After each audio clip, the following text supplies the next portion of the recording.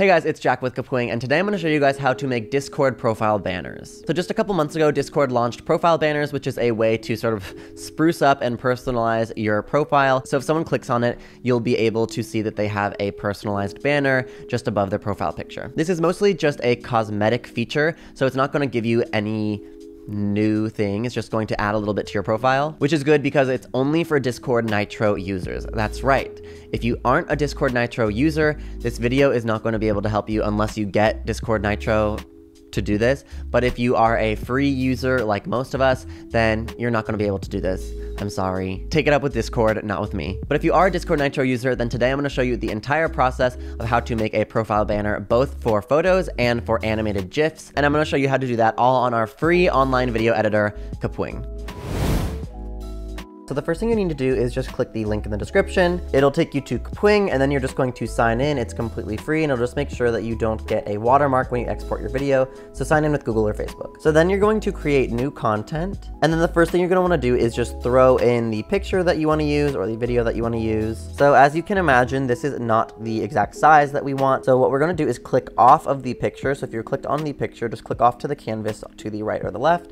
And then you're going to click custom size. It's none of these options up here. Once you click custom size, you're going to put in 600 for the width and then 240 for the height. This is the exact profile banner dimensions for Discord. So now, of course, you could add text if you want by using the text tab over here. You could also add other images, add elements here like shapes and things. But if you are all done and you're just making a photo, you just have to click the export image button. But if you do want to make it a little more snazzy, or if you have a video of some sort, we're going to have to do a couple other things first. So one thing that you can do with a picture that can make it a little more snazzy and make it look animated is that you can highlight it, and then you can click the animate button over here, this sort of tab, and then you have a few options for animations. My favorite is the hue rotate, especially for something funky like this. You can see that it's going to turn it into a really cool and interesting to look at design. You can also slow it down, so you can see this is sort of slower, which I think is maybe a bit better. You can also go very fast, which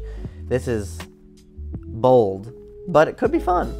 Now, as you can see, because I have an animation on here, this opened up the timeline, which means that this is now a video. If you look up here, it also does say export video, but that's not what we want to do because Discord profile banners actually don't take videos as an option. The only file types that Discord banners uses is JPEG, PNG, and GIF. So what you're going to want to do is use this drop-down arrow next to the export video button. You're going to click down the drop-down arrow and then export as a GIF. And you can do that with this photo that has an animation on it, or you can do this, of course, with any other video that you have, and just click export GIF, and then it should export in GIF format. This will be able to be used and uploaded to Discord. So I really think that's pretty cool looking, so I'm just going to click the download button, and then I'll just drag it to my desktop. Awesome, so now I have opened up Discord. We're on the Kapwing Discord right now. Make sure you guys come join. And then my little profile is down here in the bottom left. I'm going to click user settings, this little gear. Then I'm going to click edit profile. And then if you hover over your banner, you can see that it says unlock banner,